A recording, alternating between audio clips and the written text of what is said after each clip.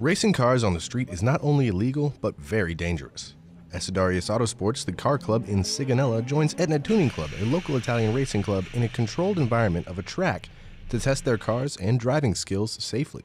Francesco Guido from Etna Tuning Club talks about the event. The purpose of this club is to create like a community of car enthusiasts who likes to go track days and who likes to enjoy the driving of their car. And what we do today is just enjoy the pleasure of driving without the risks you can have on the road, on the street. So you can go full throttle without any danger, without any risks.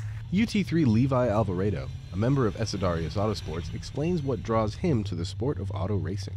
My favorite thing about racing is the adrenaline rush you get throughout the track and being able to push yourself to the limits along with your vehicle. Hitting the corners, feeling yourself dig into your seat as you're going around the corner is one of my favorite things to do. From Naval Air Station Sigonella, I'm Seaman Luke Askew.